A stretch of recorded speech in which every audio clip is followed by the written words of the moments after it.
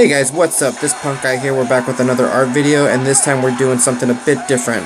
I thought I would have a little fun doing a voiceover for this. And what makes this one a little bit different is two things, mainly in the art. One, there is no underpainting that I normally paint, and two, this is on canvas, and boy do I hate canvas. This totally reminded me of the reasons why. You can't really see it in the video, but there's a lot of blank space in between the little texture of the canvas that it was really hard to go over and get really like a solid color base down. And like I edited most of that out, but you could just see me going over and over the same spots trying to really fill it in. So there were two reasons why I actually decided to do this on canvas. One being that I hadn't done anything on canvas in a long time, and I had some laying around, and I knew it was going to be a lot easier and quicker than to prep some boards.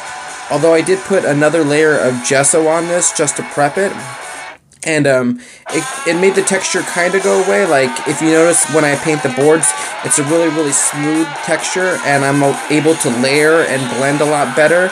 But this one, there wasn't going to be any layering or any blending, so I said, you know what, this is straight from the paint, straight from the bottle to the canvas, so why not? Also, I'm using Liquitex Basics, which is it's a decent quality of acrylic, and I'll probably varnish this too to make the colors pop. So I do a lot of these punk rock art shows in downtown Los Angeles, and this one is the next one was the Germs. And I had a lot of fun doing this one, and usually when I make these art videos for these shows, it's always hard to come up with something a little bit unique. Everyone always does portraits of the band members, and I usually like to steer away from that because I'm not a realism painter, but I like to have just a lot of fun with the bands and see what I can do with their logos. So this is a mashup between the Bones Brigade, which is an old 80s skate crew and team, and obviously the Germs logo. And normally I have a hard time coming up with some type of concept or mashup, but if you look at the Germs album, it has the skull, and it just seemed like the right fit, you know, with the circle for it to come out of the logo. I don't know, it just seemed like the right fit, so I was very excited to do this. Normally I wait till last minute, or I come up with so many ideas that it's hard to pick one, and this one just seemed to pop out the most. You know, one question I get asked a lot is, how do I put the image onto the canvas? Do I draw it on there, or do I copy it from something else? Well, normally what I do is I make an image of it, I'll draw it and then copy it onto there. But for this one I did a digital one, and it was cool because I got to make a color scheme for it. And you'll see in the end what I mean by that. But this was a copy and transfer of a digital image that I drew. And it was actually a lot easier, and you'll see it come in and out of frame when I'm looking at the detailing when I start in with the ink brush.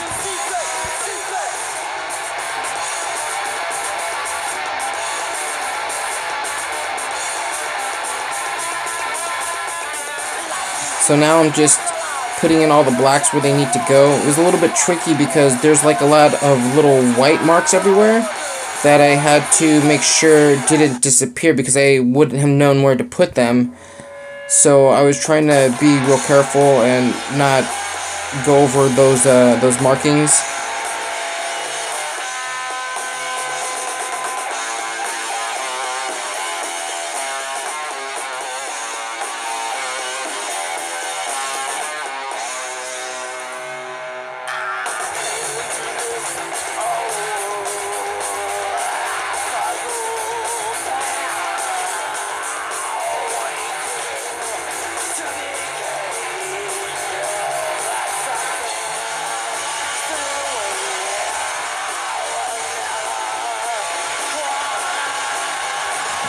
So now here you can see the piece is really starting to pull together. You can see what I mean by trying not to make those empty white spaces empty, and I'm going back in with the white paint and filling in those lines so it's just not the blank canvas at the bottom that makes it white, but actual white acrylic paint.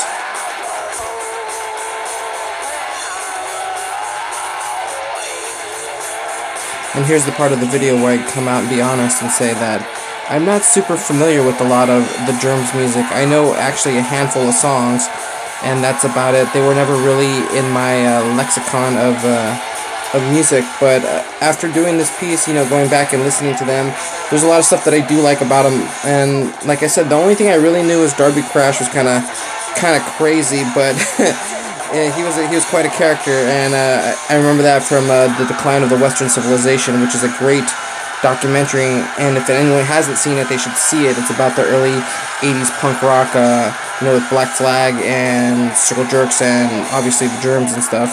So it was a really good movie, and really get to see all that madness of the early 80s punk rock scene, which I wasn't old enough to be a part of. I was still just a kid.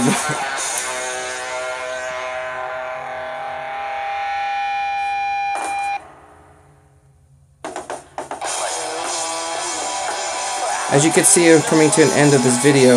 I have my ink brush marker out, and I'm filling it all in with the little black details. Now, you're wondering why I would use this instead of a brush. Well, this is way easier than using a paintbrush to put in little detailed lines like this.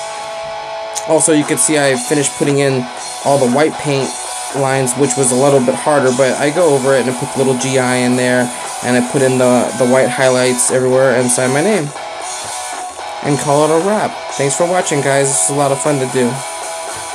Guys, thanks for watching that. I just wanted to show you the final piece. Here it is, 12 by 12 on canvas. The Germs Bones Brigade mashup. And this was fun, and I also wanted to show you guys something else. I had something special for you.